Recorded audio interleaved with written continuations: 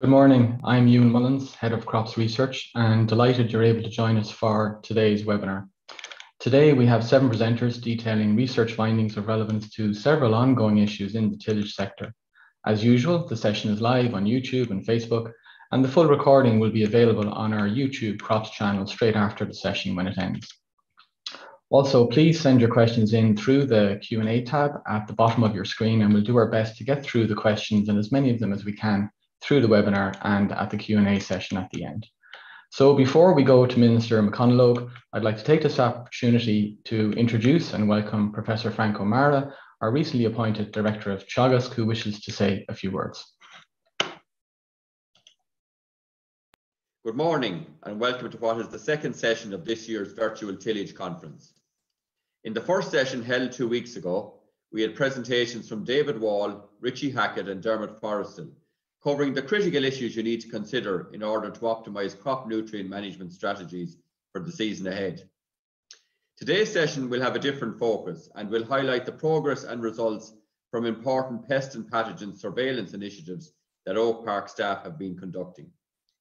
For example, in recent years, we have invested heavily in our BYDV monitoring network through the installation of suction towers in Cork, Oak Park and Dublin, plus the newly installed digital PCR system at Oak Park.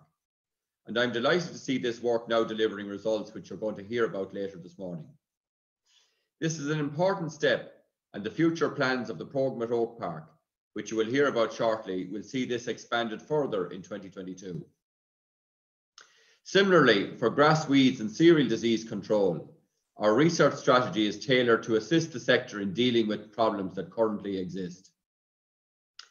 Meanwhile, the challenges on the horizon are the focus of our PhD-driven research, some of which you will also hear about this morning. We know the tillage sector underpins so many agri-food enterprises the length and breadth of the country. Similarly, we know the potential of the sector to expand its role. Teagasc is committed to supporting this through increased investment in both infrastructure and people at our research centre in Oak Park. On top of recent capital investments, some of which I've mentioned, this year we intend to fill 2 new researcher posts to drive on our strategic plans in crop improvement as well as the whole support for the brewing and distilling sector. I expect the existing collaboration between our crops and food and environment programmes will continue and expand, thereby further supporting opportunities as they develop. To conclude, I hope you find this morning's session productive and engaging, and I would encourage you to complete the post-event survey that will be circulated after the webinar, because we do value your feedback. I would now like to welcome and introduce Minister McConalogue. Thank you, Frank, for the introduction. Teagasc Chairman, ladies and gentlemen, thank you for your invitation to address the 2022 Teagasc National Tillage Conference. I'm delighted to have the opportunity to address the conference, and I look forward to the next conference being held in person. The last 2 years has been a difficult and challenging time for everyone due to the COVID-19 pandemic, but hopefully we have turned a corner. Farm families ensured that there was food on the tables of the country and kept the cogs of a €13.5 billion export sector turning throughout that period. From the outset, it is important that we recognise the importance of a viable, sustainable tillage sector in this country, critically supplying important feed and straw to the livestock sector, but also increasing the provision of raw material for the growing brewing, distilling and consumer food markets. I'm a huge fan of the tillage sector, and I want to see it thrive and grow, especially over the lifetime of the next Common Agricultural Policy. 2021 was a solid year for tillage farmers, with the value of the tillage sector in 2021 exceeding 730 million at farm gate prices. And that's something that can't be forgotten, and I'm committed to supporting this very important sector of Irish agriculture. I'm pleased to see that the cereal area has begun to stabilise in recent years, following several years of decline, and indeed the overall cereal area in 2021 was almost 274,000 hectares, representing an increase of 3% in the cereal area in 21. One of the objectives of the Food Vision 2030 strategy is to retain the area under tillage, with an ambition to increase the area grown to crops and I will support the industry to achieve this target. I'm optimistic that 2022 will be another good year for the sector, and I'm pleased to see the estimated area sown to the higher yielding winter crops has been maintained and increased for some crops, and these crops by and large have come through the winter well and look to have good potential at this stage, but obviously, as we all know, there is some way to go to harvest. The current market price of crops grown for this harvest coming is forecast to remain solid, thankfully. Having said that, I'm acutely aware of the challenges tillage farmers will face this year. The immediate challenge for tillage farmers in 2022 is the pressure on input costs, in particular fertiliser, something I've consistently raised at EU Council meetings. It is important that we look to manage the cost of production and mitigate the impact. I have tasked Teagasc to work with all sectors, and I'm glad to have just launched the Teagasc Soils, Nutrients and Fertiliser campaign 2022 to assist farmers make informed decisions and choices as to how they manage their current crop nutrient requirements for this year. The goal of today's conference is to disseminate through to practice research solutions and how it can support farmers' decision making as they plan ahead. I recognise how important research is and how it can contribute to higher yields, better quality crops, reduced disease and more efficient farming practices. As we all know, climate change is coming more to the forefront and will affect us all. From a climate change perspective, tillage farmers are viewed very positively. It is well recognised that the tillage sector has the lowest greenhouse gas and ammonia profile of any sector in Irish agriculture, and is considered well placed to take advantage of its low emission profile in the time ahead. The next CAP will contain several support schemes that will specifically target tillage farmers. These include the Strong Corporation Measure and the Protein Aid Scheme. As you know, I introduced the Strong Corporation Measure in 2021 on a pilot basis, and I'm very pleased to see that there has been strong support for the scheme from applicants, which saw in the region of €8 million paid out to farmers. And I'm happy to be able to repeat my commitment to this scheme for 2022. The scheme is also an integral part of our next CAP, with a budget of €50 million for the duration of the CAP programme between 2023 and 27. The voluntary coupled protein aid scheme is yet another valuable support to tillage farmers, worth around €3 million annually. And I plan to support the expansion in protein crops by increasing the level of funding for growing protein crops from the current level of €3 million to €7 million per year. Another scheme my department administers is the Tillage Capital Investment Scheme under TAMS. There has been a significant level of interest in investments under this measure in TAMS too. And to date, my department paid out in excess of €27 million to over 1,500 tillage farmers under the Tillage Capital Investment Scheme. This represents a significant level of investment in the sector by my department.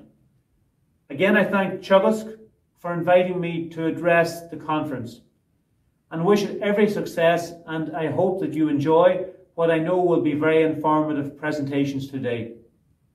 And now I hand you over to Ewan to continue the conference. Thank you very much. Thank you, Minister, for your remarks and for taking the time to address the conference this morning. So let's get started. Our first talk today is a joint presentation by Louise McNamara and Stephen Byrne. Louise heads up our entomology program and Stephen leads one of our molecular genetics research programs here at Oak Park. And their talk will give us an update on the Teagasc aphid monitoring network. So over to you, Louise. Thanks, Ewan. So first of all, I'll start with a background to BYDV and cereal aphids. So grain aphids, as you can see here, and bird chariot aphids are major vectors of barley owl dwarf virus. Barley owl dwarf virus can cause yield losses to cereals of up to 80% with a severe infection. Control can be complicated due to insecticide resistance emergence. For example, in the grain aphid, we now have partial resistance to pyrethroids, which you probably know as knockdown resistance or KDR. Our research aims of this work was to quantify incidence of barley owl dwarf virus and insecticide resistance in migrating aphids. And we want to know, how does this help inform farmers' decision making? So first of all, what is the Teagasc Aphid Monitoring Network? So as you can see here, we have constructed 3 suction towers, one in Carlow, in Oak Park, one in Cork, and one in Ashtown and Dublin. These are 12.2 metre suction towers, and they're based on the design by Rothamsted Research, who have an aphid monitoring network that has been going more than 50 years. So essentially, these are 12.2 metres tall, and what happens is aphids flying overhead and all the insects flying overhead are caught and dragged into collection vessels at the bottom. So now we're going to show a short video that gives an overview of the Teagasc suction tower network and the associated diagnostic platform.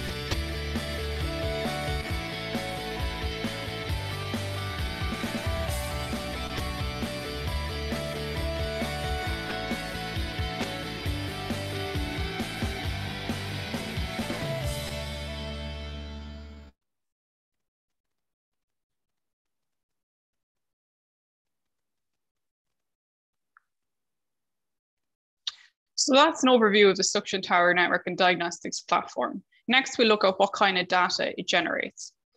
So to explain this slide, along the x-axis, you have the months of the year, and the y-axis, you have the number of aphids. The red line is the mean temperature, and the bars are the number of aphids. The dark blue is the bird cherry oat aphid, or padai, and the light blue is Cytobin avienate, the grain aphid. What we can see here is that aphid migration started around the end of March, start of April, and ended around the end of November, start of December. In terms of temperature, what we know is that around 11 to 15 degrees, aphid flight kicks off, but they can also fly at suboptimal conditions. We then took those grain aphids and brought them to the lab and tested them for resistance, which is KDR, and for BYDV, the virus. So the dark green bars are aphids that tested negative for both virus and negative for resistance. The yellow is aphids that test negative for BYDV and positive for resistance. Orange has tested positive for virus and negative for resistance, and pink has tested both positive for virus and resistance. So then we can look at 2021 in Oak Park and see how they compare. And this year we actually saw a lot more grain aphids captured in Carlow. We also saw a later start to the spring flight because of cold spring conditions. When we take those grain aphids to the lab and test them, although overall we have a lot more grain aphids, we actually see a higher proportion of aphids testing negative for both virus and KDR. So again, here the dark green is aphids that have tested negative for the virus and for resistance. We also have a tower now in Cork, and these are the results for 2021. Again, a late start to spring flight because of colder spring temperatures and lower numbers of grain aphids in Cork than in Carlow. But what we don't know yet is exactly how these numbers affect what's happening in the field, and we have trials in place that will help us learn this.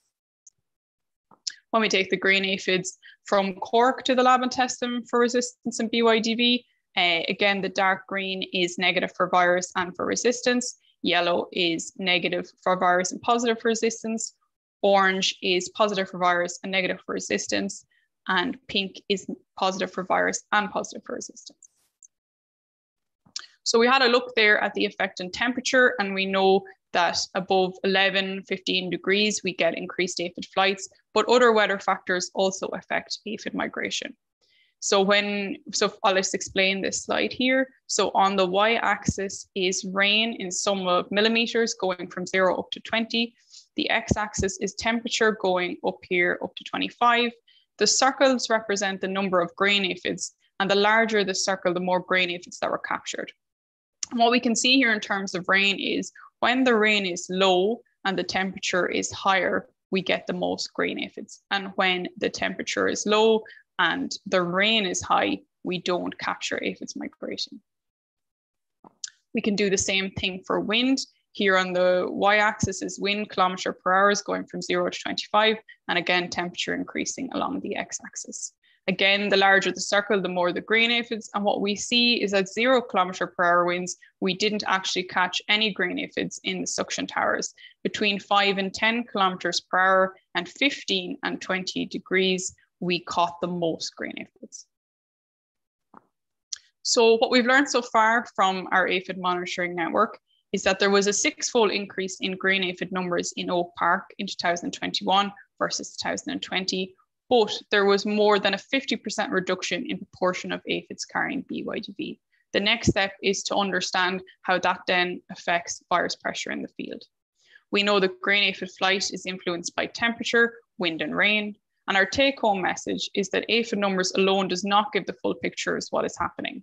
We also need to have information about resistance levels and virus pressure. Continuous monitoring is required to understand how these trends change over time and how different weather in different years affects virus pressure. So the next step is to connect monitoring data with in-field disease pressure. So that's where we are right now. And our next part of the talk is to discuss what our next steps for the monitoring network and associated diagnostic platform is. So Stephen is going to give an overview of the diagnostic platform now. So Louise has spoken about how the sampling network has been growing over the last couple of years. So it started off in 2020 with a single 12.2 meter tower in Oak Park with aphids collected daily, and the grain and bird cherry aphids were taxonomically identified. And then PCR reactions were carried out to identify aphids with knockdown resistance. So this expanded last year with daily collections from 2 12.2 meter suction towers, so one in Oak Park and one in Cork.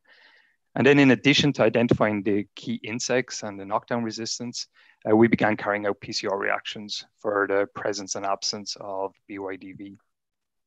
So now moving into 2022, we have 3 12.2 meter suction towers, the addition of 3 2 to 6 meter mobile suction towers, and then many infield traps. And Louise will talk a little bit more about that in a sec. So our sample numbers are increasing, but also our ambition to collect more data. For example, we'd like to monitor aphid and BYDV diversity. So this means that we basically need to expand our testing capacity. So we're now developing a high throughput and inexpensive diagnostics platform to support the routine monitoring and also enable us to capture this extra information.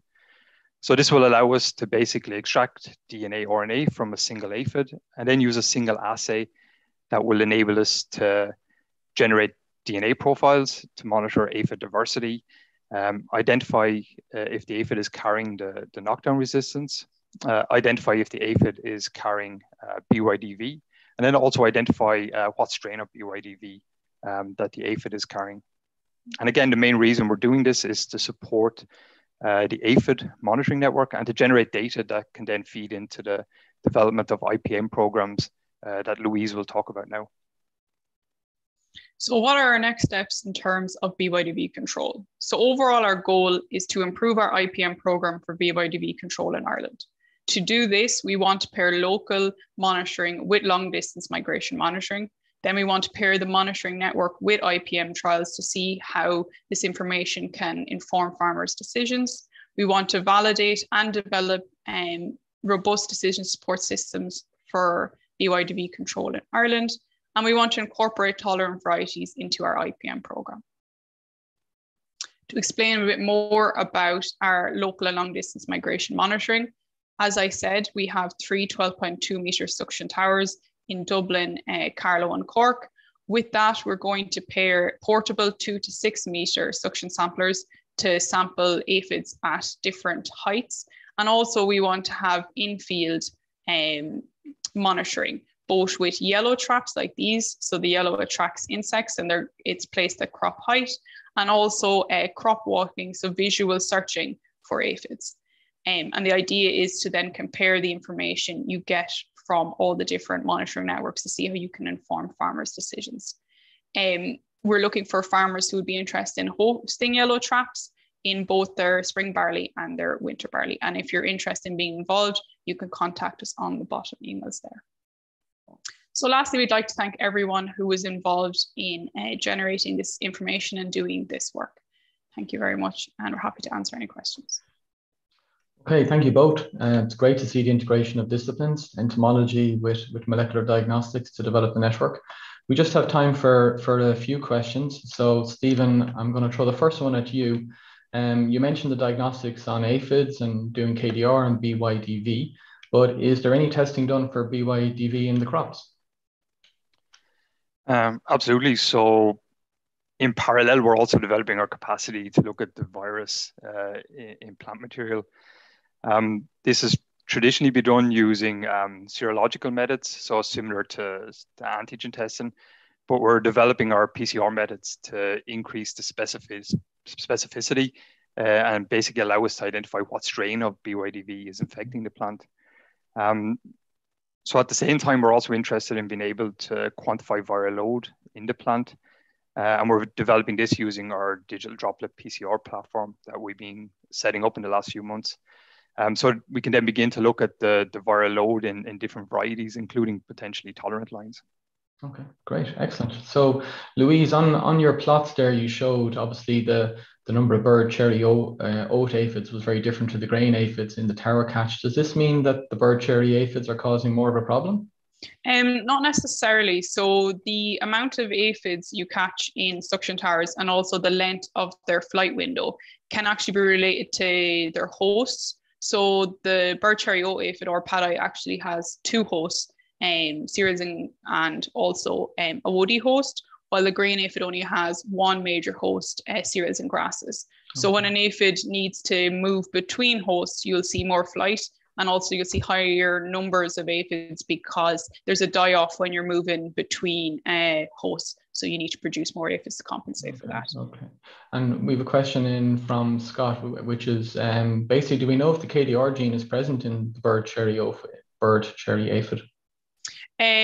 So we have had a project, just finished a master's project looking at that. And we looked for tolerance and resistance to pyrethroids in or padai from different parts of Ireland. And so far we have not detected resistance to pyrethroids in them, but we will continue monitoring that. Okay. Just another one here. Are the results of the specific aphid testing different to what might have been expected?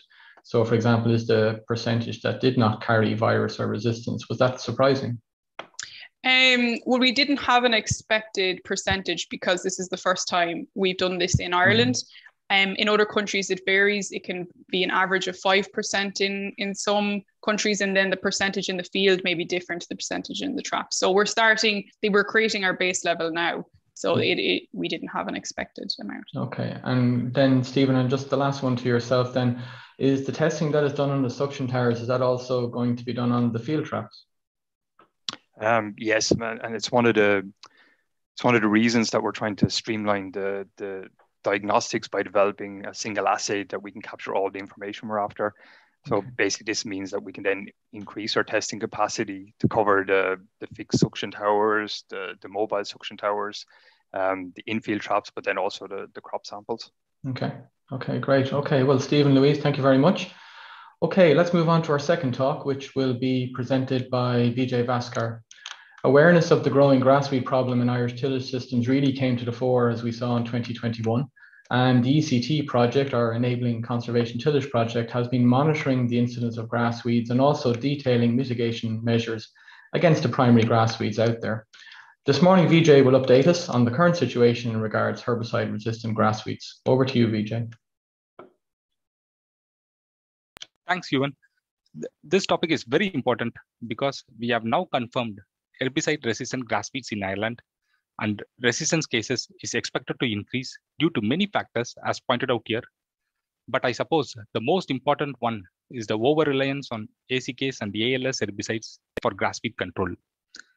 So moving forward, we need to have a good picture on the severity and scale of resistance problem, information on effective herbicides and cultural weed control options to fight against evolving grass weed challenges. In this presentation, I will focus on herbicide resistance in blackgrass and Italian ryegrass. Many of us know blackgrass is the #1 herbicide resistant weed in the UK and in Europe, mainly due to continuous growing of autumn sown crops, earlier sowing of winter cereals, use of mintle and blackgrass biology. The combination of cross-pollination, the ability to produce high seed numbers, and low seed dormancy facilitate rapid spread and development of resistance, especially to ACKs and ALS herbicides. In Ireland, we know there were a number of native population in this country for some years, in addition to the recent suspected blackgrass imports through seed or machinery. While Italian ryegrass has a very similar biology to blackgrass, it has developed resistance to ACKs, ALS, and total herbicide glyphosate. In Ireland, Italian ryegrass is not a serious weed in cereal rotations currently. Cases are now increasing, and in places where the species has been found, it is often the most difficult to control. So what we did in 2020, we carried out a nationwide grass weed survey across 145 tillage farms with plow and non-plow based systems. More than 160 different grass weed samples were collected for resistance testing. This includes 12 suspect blackgrass populations. This shows that 1 in every 12 farms we surveyed, we found blackgrass.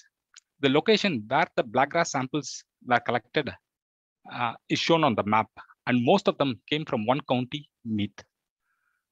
The suspect and sensitive population were then grown in a controlled glasshouse environment. At 2 to 3 leaf stage, they were sprayed with recommended field rate of ACKs Falcon and Status Ultra and ALS Pacifica. Approximately 20,000 plants were tested to identify and confirm resistance. So 4 out of 12 population we tested were resistant to the field rate. All the 4 population were resistant to ACKs Falcon and Status Ultra. Additionally, 3 population were resistant to ALS Pacifica. So now we wanted to look into the levels of resistance in these 4 populations. So what we did is that we took the 4 population alongside susceptible population and tested with one of the ACKs herbicide Status Ultra at different rate. The one highlighted are untreated plants which were not exposed to Status. The herbicide rate increases as you move from right to left. As we move from 0.25 to the recommended field rate, the susceptible population was totally killed. But the control in 4 resistant population were inadequate. Even 8 times the recommended field rate of Status Ultra, the control was insufficient. This confirms that the 4 population were ACKs resistant. The same population, when tested with the ALS Pacifica at different rates, the one highlighted are untreated plants which were not exposed to Pacifica. By the time you reach the recommended field rate, the susceptible population and ACKs resistant only population collected from cock were totally killed. But there is not much difference between the treated and untreated in the other 3 populations. Even increasing the concentration to 8 times the recommended field rate, one of the population in Meath had very little effect, while other 2 population had few survivors. This confirms that these 3 population were additionally ALS resistant. So now, what are the options available to control these 3 populations? Will glyphosate be effective? To answer this question, we took the 4 population alongside susceptible population and tested with the glyphosate at different rates. We used 360 gram per liter glyphosate product, and the recommended rate used is the recommended rate used on stubble for annual grass weed control. This rate might vary if you have problems with scutch or perennial broadleaf weeds. And of course, there is a maximum rate of 3 to 4 liters that can be used in a single growing season. Nevertheless, we used 1.5 liter per hectare as a recommended field rate in this study. As you can see, all the 4 population, when tested with the recommended field rate, had few survivors. Interestingly, the susceptible population also had some survivors. This shows that the recommended field rate, even when applied at 2 to 3 leaf stage and perfect growing condition, did not offer above 95% control, whether it is sensitive or resistant blackgrass. But I suppose most of the growers will be using 3 liters per hectare, which gave total control, whether resistant or susceptible blackgrass populations. So what are the options available to eliminate resistant blackgrass? When it comes to blackgrass, a zero tolerance approach is essential. For controlling ACK's resistant only population, you have seen the likes of Pacifica or Monolith would be very effective. The current advice in the UK is to combine pre-emergence herbicide, the likes of Firebird or Defy or Avadax in winter cereals. When it comes to winter oil seed rape, product like Curb, in combination with the cultural integrated weed management tactics like spring cropping, delayed drilling, hand rowing, or increasing the seed rate would be effective in eliminating ACK's resistant only population. But for population which are resistant to both ACKs and the ALS, UK experience shows that herbicide mixture or rotation or even cultural integrated weed management have very little effect. Where this type of resistant population is widespread in field, that particular field should not be in tillage for minimum of 5 years. Where glyphosate is used, a rate above 1.5 liters per hectare is essential to get a good control. So now let's move to Italian ryegrass. In the same survey, we collected 8 suspect population. The location where the samples came from is shown on the map. The sensitive population, along with the suspect population, were grown in a controlled glasshouse environment. At 2 to 3 leaf stage, they were sprayed with the 3 ACKs herbicide, Axial, Falcon, and Stratus Ultra, and 2 ALS herbicides, Pacifica and Broadway Star. Approximately 15,000 plants were tested to confirm resistance. So 4 out of 8 population were resistant to the field rate. All the 4 population were resistant to both ALS herbicides, Pacifica and Broadway Star. Additionally, the population from Cork were resistant to Axial and Falcon, and the population from one of the population from Meath were resistant only to Axial. But all 4 population were susceptible to Stratus Ultra. So now to study the levels of resistance, we took the 4 population alongside susceptible population and tested with the ALS Pacifica at different rates. The one highlighted are the plants which are not treated with the Pacifica. As the rate increased from 0.25 to the recommended field rate, the susceptible population was completely controlled, but the control in other 4 population was insufficient. Even increasing the concentration to 8 times the recommended field rate did not provide a satisfactory control. This shows that all 4 population were ALS resistant. The same population, when tested with the ACK's Axial at different rate, the one highlighted are the untreated plants which were not exposed to Axial. By the time you reach the recommended field rate, the susceptible population and one of the population from Meath and Tip were totally controlled, but the other 2 population survived Axial. Even 8 times the recommended field rate, there were few plants, particularly in population Cork, surviving the rate, 8 times the recommended field rate. This shows that these 2 populations were additionally resistant to Axial. Perhaps this figure doesn't need explanation because it's very clear that when all 4 population were treated with the ACK Stratus Ultra, the recommended field rate totally gave control. This research work demonstrates the difficulty in predicting cross resistance and the importance of protecting chemistry through integrated weed management tactics. Anyways, the options to eliminate Italian ryegrass is very similar to what we discussed with the blackgrass. For ALS only resistant only population, you have the options of ACK's Axial, Falcon, or Stratus Ultra. The combination of pre-emergence and cultural integrated weed management tactics would be effective in controlling the ALS resistant population. For ALS and ACKS resistant population, for now, status ultra at field rate seems to be effective, but it doesn't look like a long-term sustainable solution, because Italian ryegrass has the capability to develop resistance rapidly. And when we tested all 4 populations with the glyphosate with the recommended field rate of 1.5 liter per hectare, it was totally killed. So I will briefly touch upon the resistance status in other species. For spring wild oats, we found resistance to ACKS herbicide, mostly to axial and falcon, and very rarely to status ultra. But ALS specifica or Broadway star off or full were found to be totally effective. Bromes, we are seeing more cases of tolerance to ALS specifica due to the use of low herbicide rate, but no full herbicide resistant brome has been detected. ACKS falcon or Broadway off or full rates were found to be highly effective. For canary grass, no herbicides claim control of lesser canary grass, but axial and pacifica both off and full seems to be effective on all the all the population tested.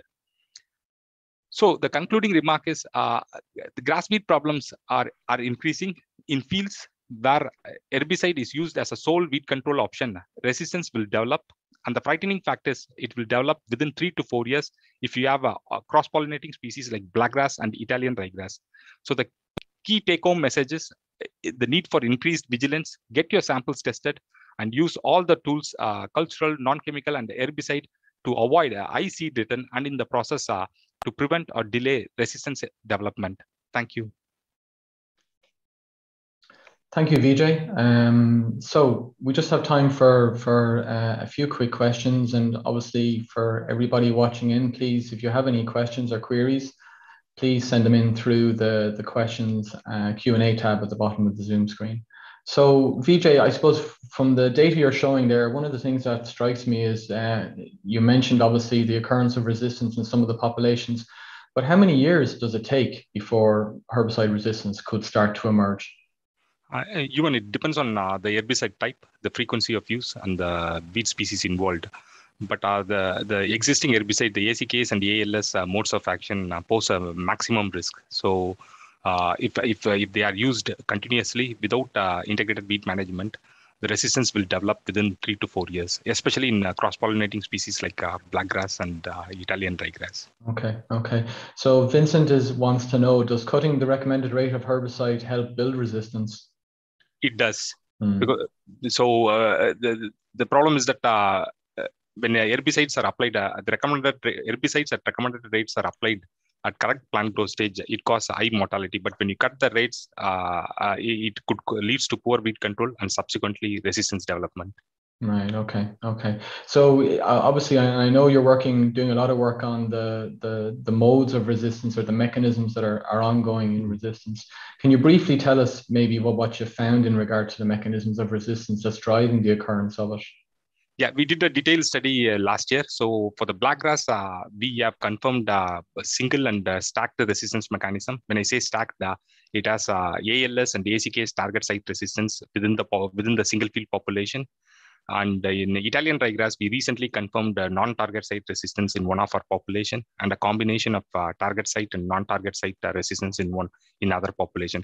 So non-target site resistance is perhaps a serious threat because it affects herbicide with the different modes of action and limits the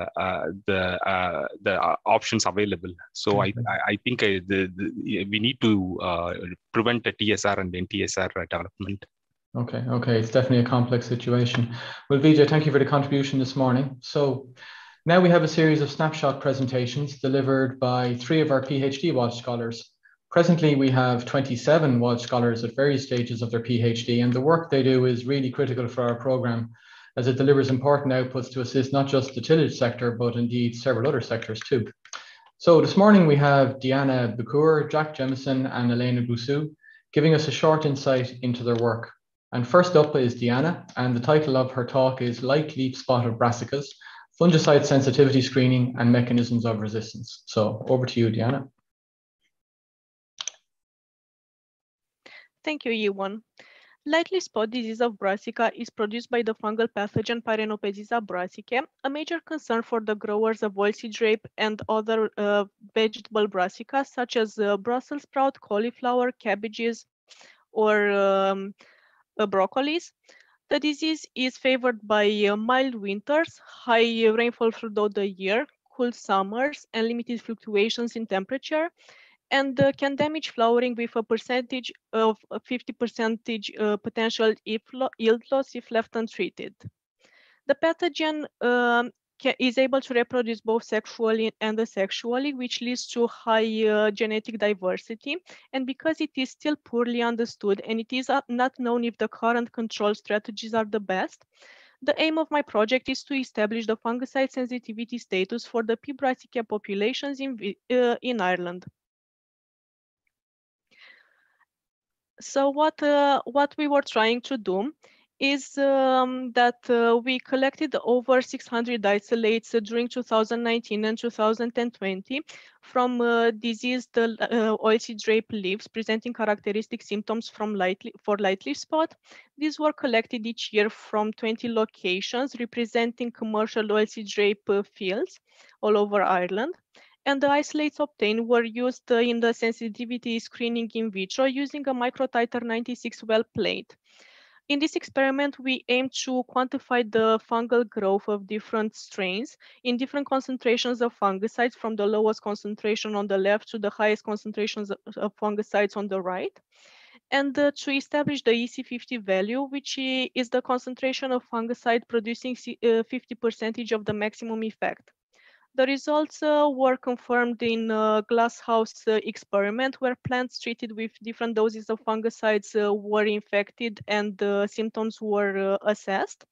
And additionally, DNA was extracted from the isolates and molecular mechanisms were used, molecular techniques were used to establish the molecular mechanisms involved in the resistance to fungicides.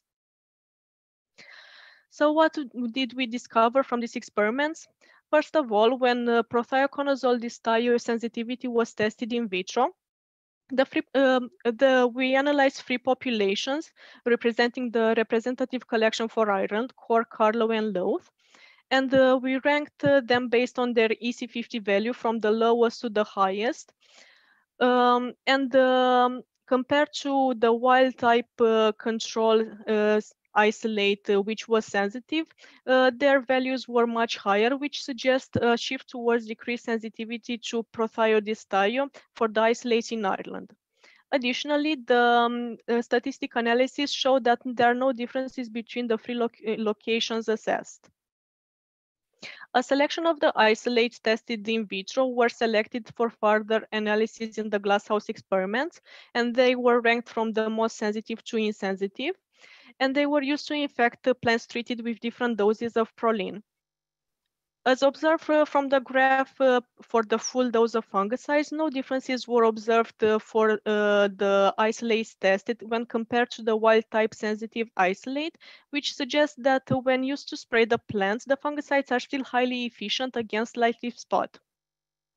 Using molecular techniques, we were able to identify 4 types of inserts and 2 mutations within the gene targeted by the azole fungicides, and combinations of these alterations led to 16 genotypes of resistance to azoles. This could be grouped from the most sensitive, which contain isolates without any type of alteration, to the most resistant isolates, which presented both mutations and the type of insert. Looking at the sensitive fungal isolates, only 8 were present for the whole collection, while most of the isolate presented at least a mechanisms of resistance. The most predominant group of isolates presented the mutation G460S along with a type of insert, and this combination was previously known to cause a strong decrease in sensitivity. These results are showing that although the fungicides are efficient in controlling the disease in the glasshouse experiment, the molecular resistance mechanisms are present, and therefore the resistance could develop in time if measures are not taken. To conclude, our sensitivity experiments revealed a shift towards decreased sensitivity to azoles in the lab, while no change in fungicides efficacy was observed in the glasshouse trials. However, as CYP51 genotypes of resistance are present within the population and the development of resistance will potentially become a problem in the future, our results support the use of azole in a combination with a QOY or SDHI mixing partner to control the disease and decrease the risk of resistance, with continuous sensitivity monitoring aimed to ensure optimal strategies are deployed. I would like to thank my supervisors and partners. Thank you. Thank you, Deanna. Next, we have Jack, whose title is Performance of Crop Establishment Systems on Irish Farms and Farmers' Perceptions. Over to you, Jack. Hello, everybody. So without further ado, we'll get into it. So why is there a need for this work? So there are many reasons, but the two main reasons are, number one, there has been a substantial increase in interest and uptake of these systems in recent years.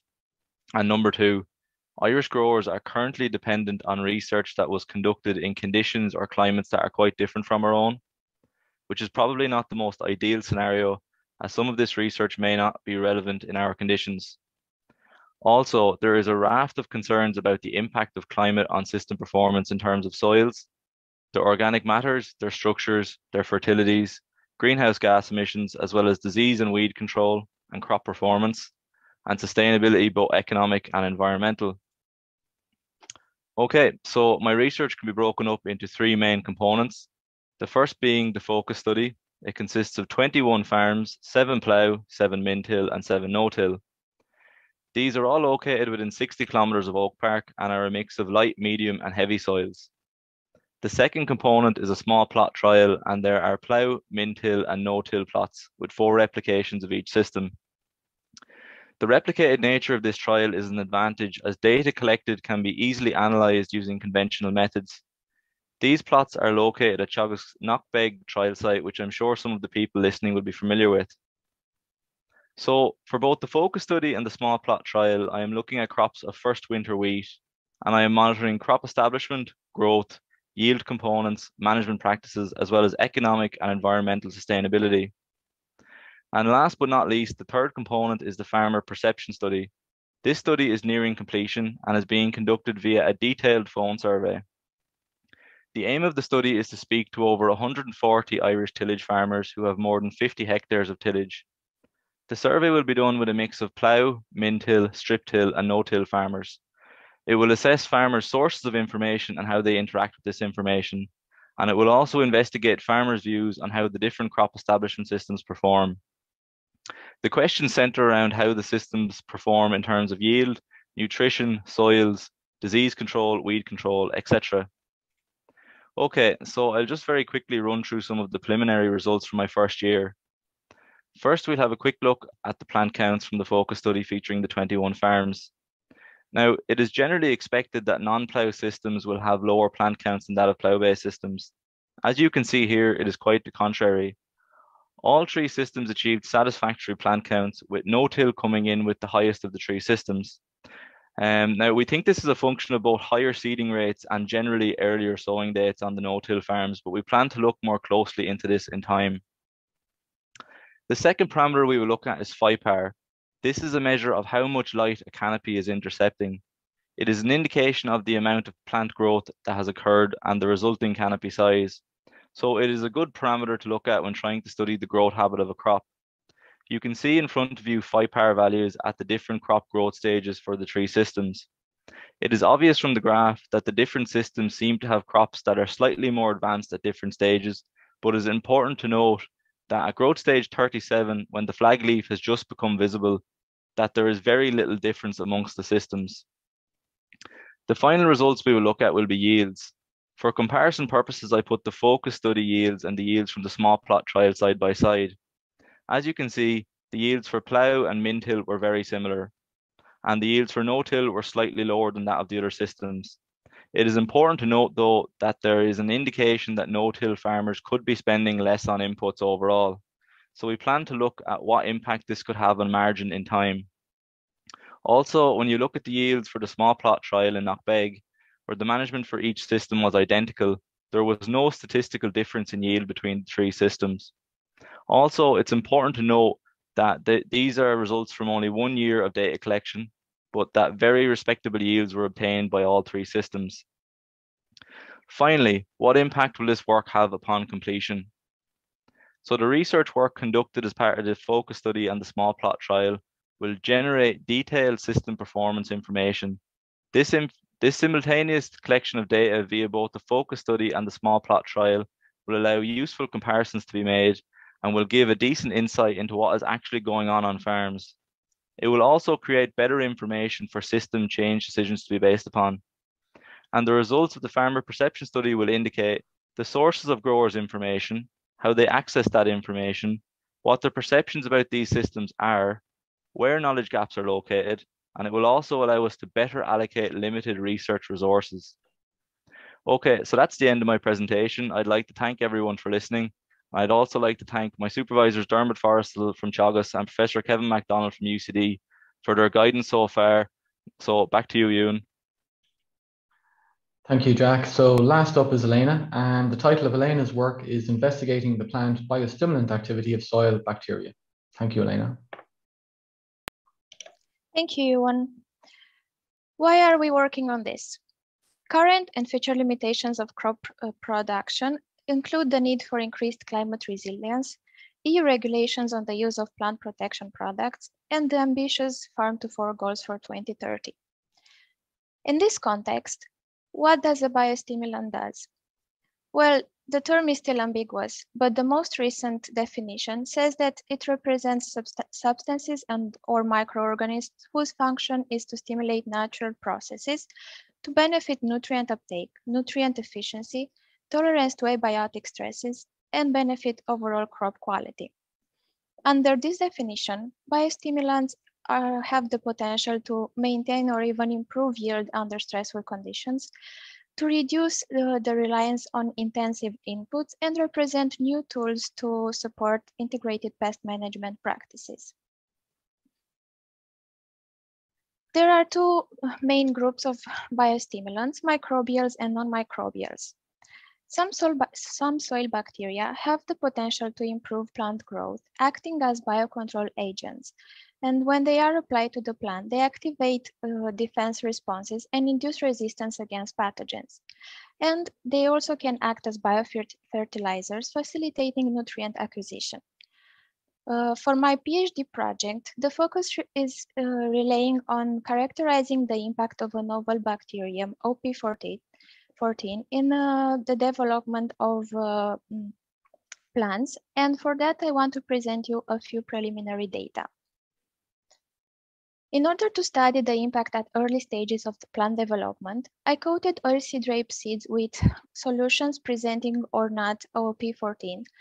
And then I observed their development by taking scores of shoot and root length and germination rate and calculating vigor index. We can observe on the graph that when the seeds were previously coated with water or media control, an average of the vigor index value is around 500.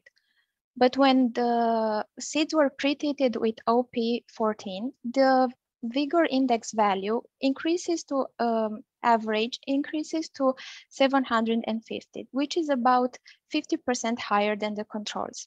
This can be also observed in the image where water in media control treated seedlings are less developed than OP14 seedlings. Similar results have been obtained for winter wheat cultivar Rockefeller, where again we can see an improvement in the vigor index value with about 50%. And this can also be observed in the picture on the bottom right.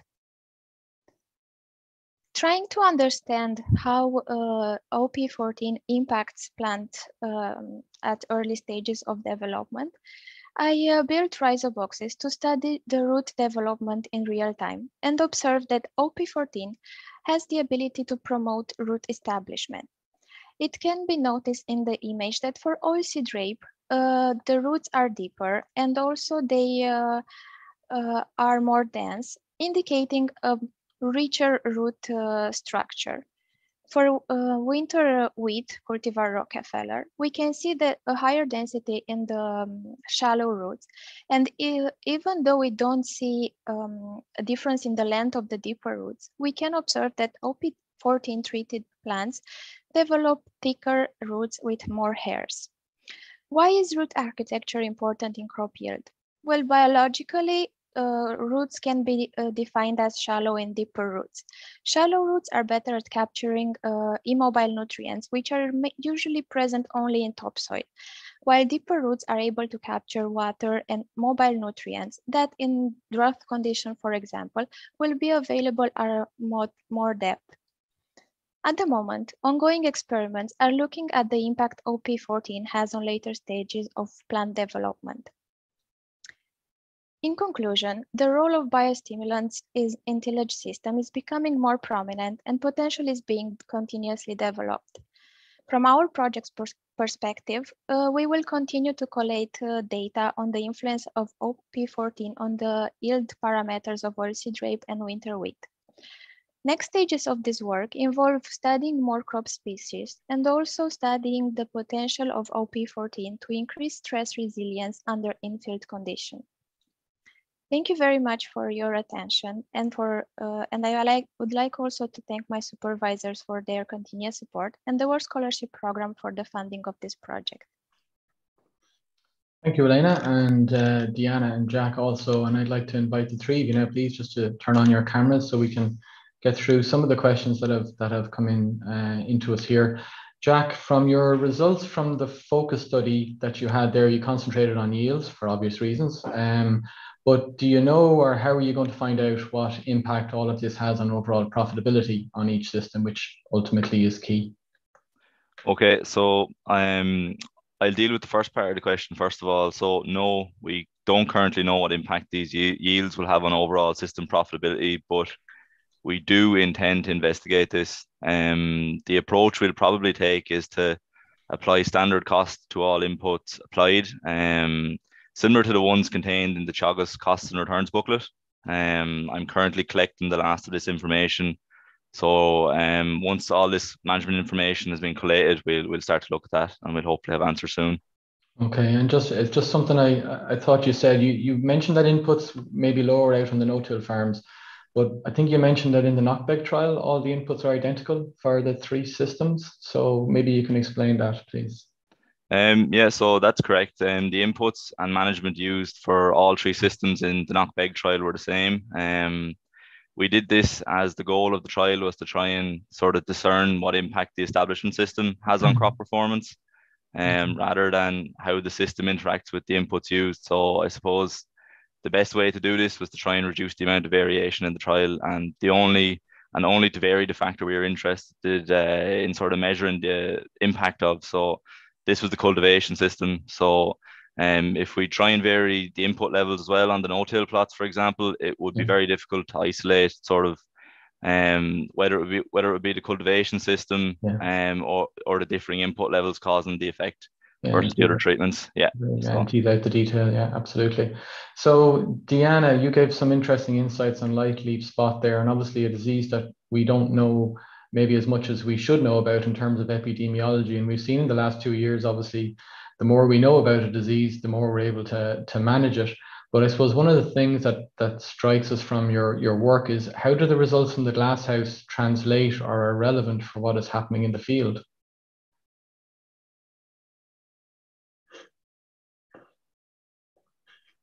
From what we noticed from the glasshouse results, the fungicides are still highly efficient against light leaf spot in the glasshouse, but those are fully controlled conditions. It's really easy to know if the disease is there. We sprayed the fungicides preventively, so there was no disease at the time we applied the fungicide. So obviously it was really easy to control the disease, but in the field, the situation is a bit more complicated. We don't know exactly when the disease starts, and usually when we spot it in the field, it's already the advanced stage of epidemics. So I would say it's more complicated, and we cannot rely on the results from the glasshouse because obviously just because in the glasshouse the fungicides were highly efficient, this doesn't mean that in the field the case would be the same. So it would be really important to monitor the disease.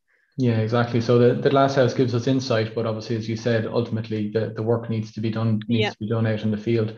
So in regards to applying fungicides in the field, when should they be applied? Can you give some detail?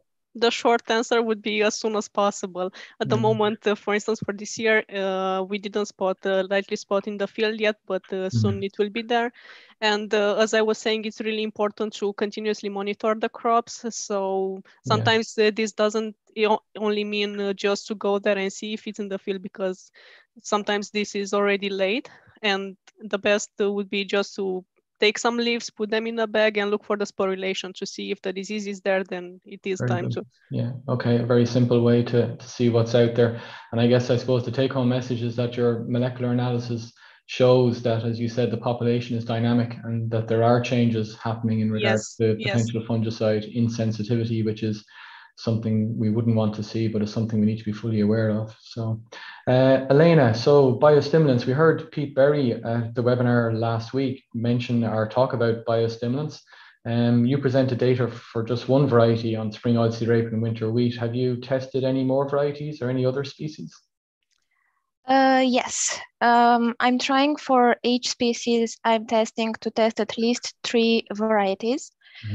For oilseed rape, I tested another spring variety for which the seed was really old, and we've seen similar improvements in seed development. And also a winter variety for which, again, we've seen positive results in the improving vigor index. For wheat, I tested another 2 varieties, and we again see a positive impact on seed development, maybe not as high as with the cultivar Rockefeller. And when it comes to other species, I tested barley so far, and we don't see any differences given by the treatment in vitro conditions. Vitro conditions, yeah. And I guess it's just following on from Deanna's comment. Obviously, we have to get it out to the field to evaluate. And do you have any plans to evaluate in the field? Yes, we are planning at the moment for some field trials on spring cereal crops and spring oilseed rape. And for that, I would like to remind everybody what Pete suggested last week, that if you want to try working with biostimulants, maybe the best solution is to try it first. And he was suggesting to try it in your fields with test stripes where biostimulant treated plants are, and in between untreated plants. Yeah, exactly. Yeah, a couple of tram lines just to try it out. Very good. Okay, well, thank you all 3 of you for your contributions. So for our last presentation this morning, we turn to Stephen Kildea. Stephen needs no introduction, as you know, leads our pathology program here in Oak Park.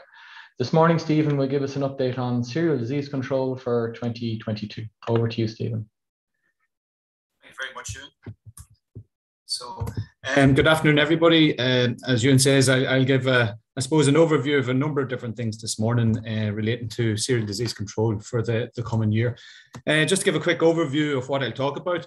Look, I know there is a lot of discussion about the cost of fertilizer and potential reductions in fertilization this year. I know the previous the presentations 2 weeks ago give a good overview of what that might mean in terms of reductions. So we might address some of that, or look at some of the data that we would have generated a couple of years ago on septoria control.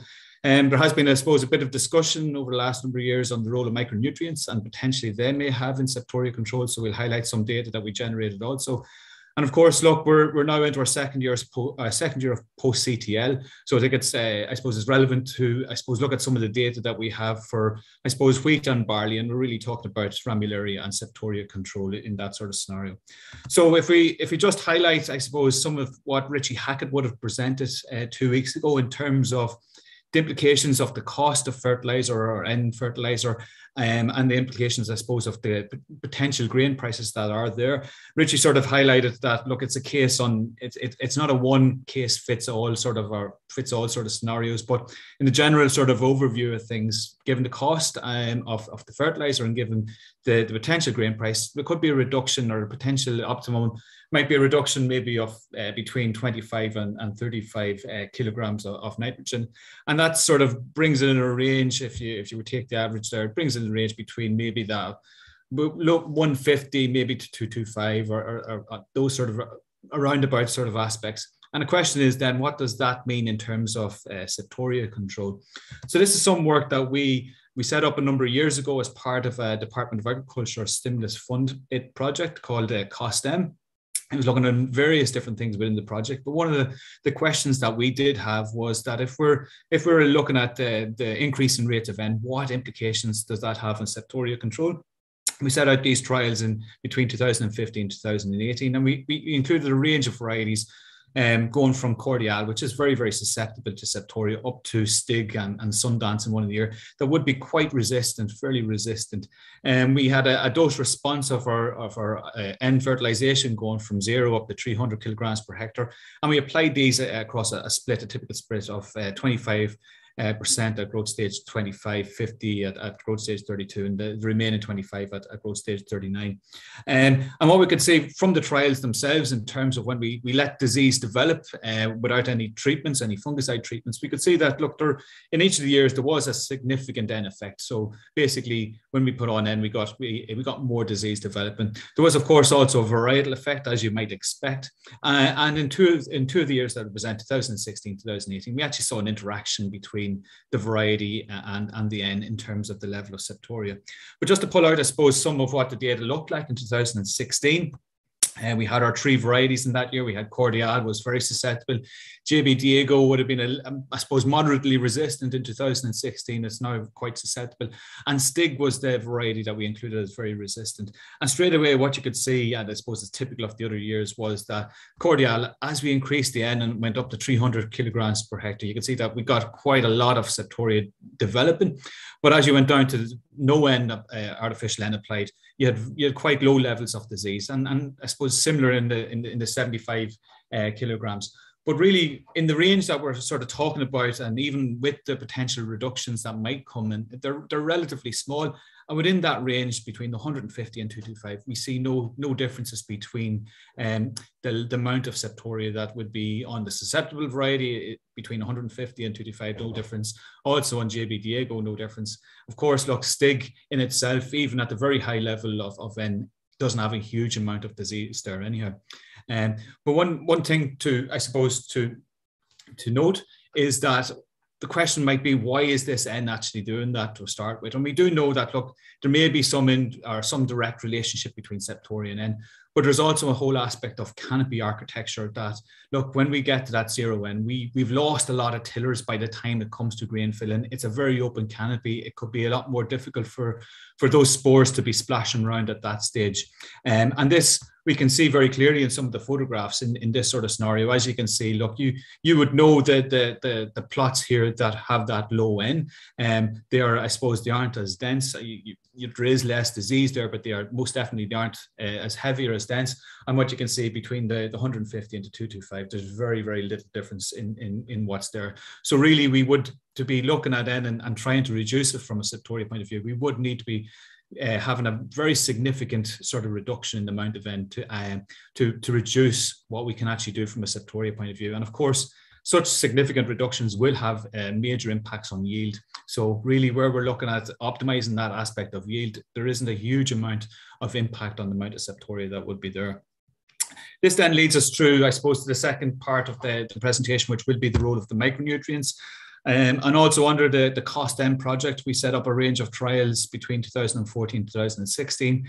Again, on susceptible variety, I think it ranged from at the time Cordial and Einstein. I think also we had Dunmore was included in the trial site, one of the trial sites. We tested 8 micronutrients. These were foliar applications, and we basically applied them at the recommended rates that would be on the products at flag leaf emergence, or full flag leaf emergence. And prior to this, no disease control strategy would have been put in place. So this was really a test of disease control in these sort of plots.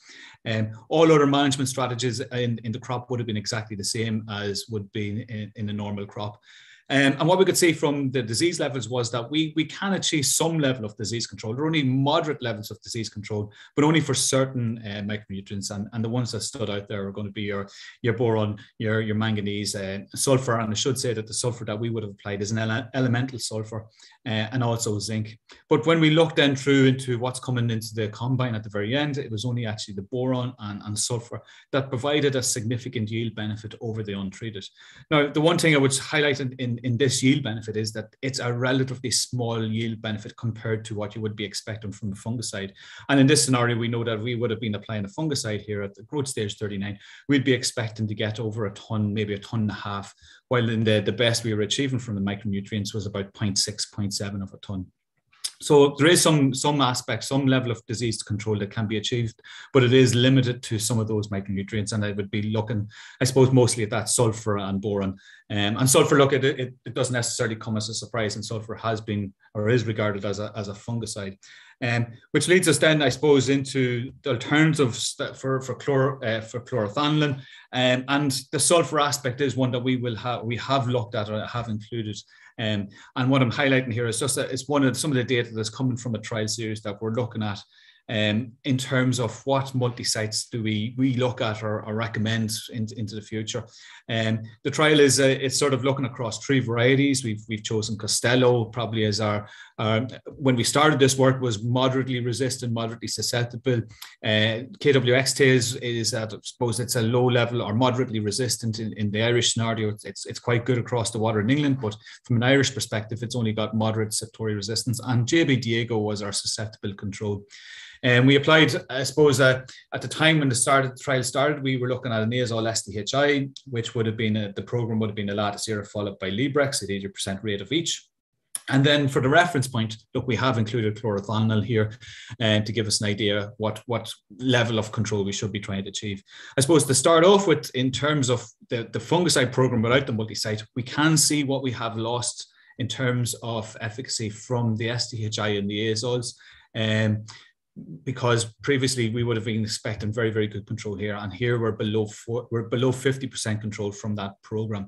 Clearly, when we add in that multi-site, we do get a very good control. And look, we can see what chlorothalonil would have brought, but equally we can see that fulpit, mancozeb, or sulfur all brings a significant level of disease control. So a significant improvement in disease control coming from those. And this, of course, transfers through also into yield. What we can see is that we get a significant benefit from the multi-sites. The chlorothalonil did set that benchmark, but you can see that whether it's fulpit, mancozeb, or sulfur, we do get that high, we do get an increase in the yield. Now, what I would say is, look, the question might be, what have we lost from the chlorothalonil to those other multi-sites? And one thing I would say is that, look, in this sort of high pressure scenario that would have been Cork 2021, we wouldn't necessarily be recommending that type of an azole SDHI program. We would be recommending some of the neurochemistry in the form of Inatrec or in Revysol, and we would expect that actually their inclusion there with that multi-site would bring us back up to what we would have, what we potentially have lost from chlorothalonil. So we can achieve that disease control in I suppose, carefully designed strategies at the moment. One thing I should also say within the trials is that we don't see an interaction between the varieties and the control program. So they seem to be performing similarly across the different varieties. Similar trial was conducted in Oak Park. We see similar, almost identical levels of disease control being achieved, and just a visual representation of what we're seeing there. So you can see, I suppose, what we've lost from the SDHI azoles that we used in the program, but clearly the addition of that multi-site bringing an increase in terms of disease control. In this sort of instance here, it's fulpit that we're looking at. I suppose the other question then, look, chlorothalonil was a key component of barley. And just to give a visual representation, I don't really have a huge amount of time to get into the trial details and specifics. But what we have been seeing in, I suppose, consistently since 2019 is that, look, we have had some very bad ramularia epidemics in the untreated plots. Even where we have an application or a cover spray at stem extension, as you can see on the left-hand side, we still do get some very, very high levels of ramularia if we don't put a management strategy or a strategy fungicide on at those awns emerging. But what we do see is that even in the presence of a high level of resistance to the azoles in the population, we do see that proline can give some moderate disease control. We see that fulpit also gives some moderate levels of disease control, and combining these together, we can manage the disease. And I suppose also then, look, we also have the Revysol, or in the form of Revistar here. And we do know that, look, the Revysol component of that is given some very good disease control too. So what I would say is that it is in a scenario that we can manage the ramularia post-CTL. It's a case of where I say we can manage it. We probably won't have crops that are completely clean of ramularia, but I think what we need to do is try and protect that key period of grain filling post-anthesis. And after that point, after a few weeks there, that look, ramularia will come into the crop, but if we've been able to maximize that period or manage that period effectively, that the impact on yield won't be as great as we would expect. So it is a case of actually looking at what we currently have, your proline and fulpit. As I said, they're providing moderate levels of disease control. Combined together, it's improved. And of course, then the other one that is available at the moment is Revysol in the form of Revistar. So that is really a quick summary of a number of different things. But look, in terms of the aspect of nitrogen, look, we do know that as we increase N, it will increase septoria levels, but it's really within that range that we're looking to try and optimize yield. And in terms of the economic returns, etc., there's very little scope to actually alter the disease control programs for septoria control. I think based on what the data from the trials would be sort of suggesting. Of the micronutrients that we tested, sulfur and boron provided the most consistent control.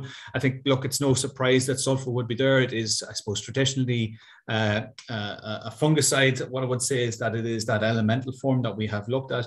The boron is one that we're not fully, I suppose, 100% sure why that necessarily would be providing it. But I think the trials were designed in such a manner that we were looking very much at disease control, and it may not necessarily have been purely from a nutritional aspect. I'd say it was probably a direct inhibition of the septoria. And multi-sites, look, we can see that the multi-sites will continue to be important, not just from a resistance management perspective, but I think from a disease control and maintaining yield, they are important. As I said, look, there was a number of options there. We used the fulpit, mancozeb, and sulfur. Look, I suppose the best or the most easiest option at the moment probably will be fulpit, the most widely available, but the others actually are available also. And well, mancozeb I think probably is not, but there are various options for sulfur. And from our trials, look, we'd see that actually it is also providing some decent levels of disease control in terms of returning to yield also. And as I say there at the very last, look, ramularia is manageable, but it is about timing and it is about product choice. That these things are critical. And I think what I showed there was probably those products that are going to be providing the most control of everything that's probably available. And it's a key importance that not only is those type of products looked at, but also the timing is critical. And that really is about that awns emerging, because as I say, we're trying to maximize a window of disease control that is going to follow post-anthesis. And really we have to do it at that stage to make sure that the ramularia isn't developing in that leaf, that actually once it hits anthesis, that those stresses sort of manifest themselves in terms of the disease. So with that, look, I want to just to thank, I suppose, the trials teams that we would have here, Deirdre, Liam, and Fiona and Jim. And also then, look, a lot of the work I presented was part of the COSTEM, and that would have been Dr. Hilda Dooley and Dr. Raj Rathore. I suppose one final thing is to say, look, a lot of the trials that we've been conducting, we do them off-site, and I'd just like to thank the farmers for access to fields, etc. And at this stage, look, a lot of the trials that we have conducted in Cork, thankful to Stephen and Anthony Collins, who provided us access there for a good 10 years. So thank you very much. Okay, thank you, Stephen. I'd like all presenters now to just turn on their cameras so we have for the Q&A session. But Stephen, just a couple of questions, I suppose, on what you were talking about there first. So just to clarify, do the multi-sites still have a role when using the new chemistries? Yeah, most definitely. I think it's almost a dual role, where I suppose maybe 4 or 5 years ago we were always talking about resistance management. That's still critical. These molecules that are out, be that Intertrek or be it in Revysol, do need to be protected. But I also see it as important, and I think the graph that I would have presented, it's important from a disease control and yield maintenance, and that if these molecules were to develop resistance, that we still have a means of, I suppose, limiting the impact that might have in terms of disease control and yield. Okay, so look, not surprisingly, there's a couple of questions in on sulfur. Yeah. So I'll shoot a few of these at you. Basically, will the same activity be seen from sulfur if it was applied as a compound? I think probably not in this sort of scenario. We were looking at this very much a fungicidal aspect, and I think elemental sulfur has been regarded as having that fungicide component at that stage. So. Okay, and will the sulfur add anything for nutrition, do you think? From an elemental side, it mightn't necessarily take a bit more time to actually break down so that it's readily available from the plant's perspective. Okay, and there's a question in, are the micronutrients being used to promote plant health or to actually kill the pathogen? I think in this scenario, we designed this from the aspect of very much a disease control specifically. So I don't think it's coming through from your nutritional, there may be a small amount of it, but I think a lot of it is probably coming through from direct inhibition. Okay, and what rates of sulfur? A specific question, because there obviously is, as you showed on the graph, there was no difference between sulfur and fulpit. Yeah, so in the sulfur that we used, look, we'll say it was headland sulfur. We used the full recommended rate. It's 10 litres. It is, I'll be honest, it is a difficult one to be putting that amount into a tank, so it is a difficult option. There are other sulfurs available, and whether, I suppose the question is whether we can reduce the rates from the recommended or not is something that we don't have the data on per se. I do know that when we have looked at the headland sulfur at a quite a low rate, 3 to 4 litres, and it doesn't provide the disease control. So with it, we do need to get up to the higher amount. Okay, very good. I'm going to spread it around a bit now. We've questions coming in, which is great. So for Jack, the growers in the no-till system maintain cover crops and rotation, obviously a vital part of the system. Will your studies capture elements of this or the effects of this? Yeah, so they are vital parts of the system. So to deal with the focus study or the on-farm research first, rotation will be taken into account there because we're looking at crops of first winter wheat. So they're all after break crops, whether they're on plough, min-till or direct drill farms. And we will be recording where cover crops were used and on what farms, because yes, they are being used on no-till farms, but some of my other growers, both min-till and plough, are utilising cover crops as well. And then in terms of knockbeg, cultivations and rotations are being looked at there together. Dermot Forest still has a long-term trial there where it's been, I think it's 8 years in its current form, but some of the plots are going all the way back to 1999. Okay. So yeah, rotations are being looked at there. But in terms of cover crops in knockbeg, it would be very difficult to, I suppose, incorporate cover crops into that trial, because I suppose you'd have to have a vastly higher number of plots, and I suppose a more complex trial design, which would probably be prohibitive in terms of labour and costs, and as well as the history that's been built up since 1999 in some of the plots. So it'd take a long time to see the effects of that, I think. Okay, thanks, Jack. And Elena, a question in regards to OP14 wasn't touched on, obviously, due to time with your presentation, but can you explain, is that applied to the seed directly, or was it a drench for the soil, or maybe just give us a few details on that, please? Okay, yes, it is applied to the seed directly. So depending on the species we are working on, and usually this side of the seed, we are preparing inoculum and exposing the seed in a solution for a particular time. Everything is tested for several periods of times, and then the best period of time of exposure is selected. Yeah, okay, very good. Thank you. So, Stephen, is there any varietal resistance available for Ramularia that can be relied upon? Yeah, it is. I'm not 100% sure, being honest. I think there may well be differences in tolerance, but I think currently what we're looking at, I think a lot of the varieties are getting Ramularia, being honest. And there's going to be a huge environmental sort of interaction going on here also. Okay. Vijay, for yourself, is there any rapid tests which a grower can use in the field to test for ALS or any of the other resistances that you talked about? Yeah, for the non-target site resistance, yes. The Newcastle University have recently in the UK has collaborated with the Mologic. They have developed same like a pregnancy test or a COVID antigen test, so they can use that test to see if there is any non-target site resistance in their population. But for target site resistance, no. Okay, and a question, Vijay, have you found any site with resistant grass weeds present where all species show resistance? It's kind of like the nightmare scenario.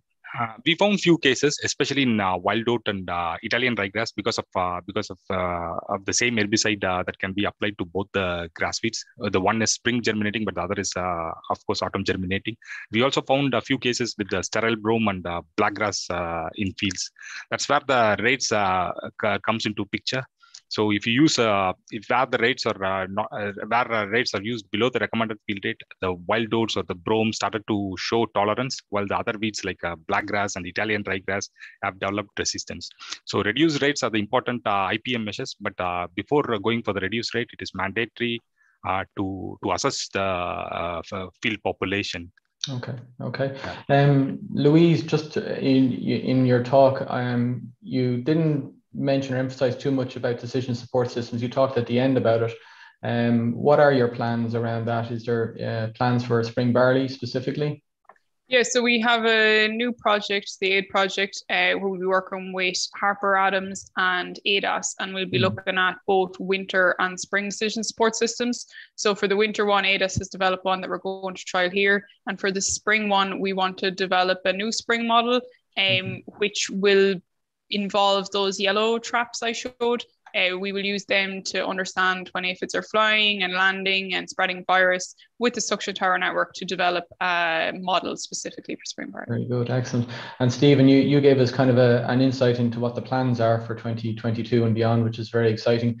But when you mention sequencing and the diversity, what exactly does that tell us? I mean, how is that going to make a difference to any decision support system or any program we would develop?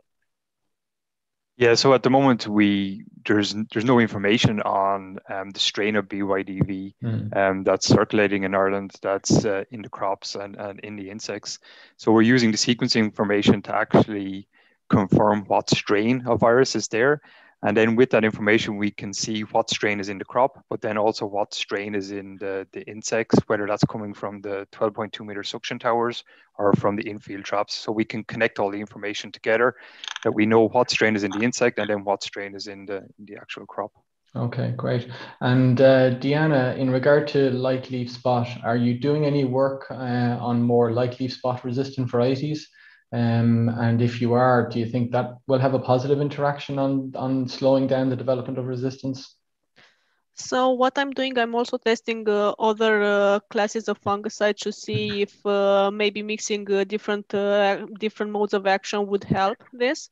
So I'm also looking into SDHI, QOYs, and I also tested the MBCs, which are not used anymore. So hopefully this will give more insight. Okay, very good. There's one there, Stephen, for yourself. Does sulfur that is sprayed on help with N uptake and help in septoria control? Well, we know it does, obviously, the septoria control. But I guess what you're saying, it's a direct fungitoxic effect on septoria. Yeah, I think in the trials that we were looking at, that's what we would have been seeing the effect. I can't answer in terms of the role of impact on N uptake. Yeah, okay. And one in regards to prothio, are we how best can we manage the use of prothio? Obviously, is there a risk that we could be overusing it in wheat and barley, and how do we ensure that its longevity?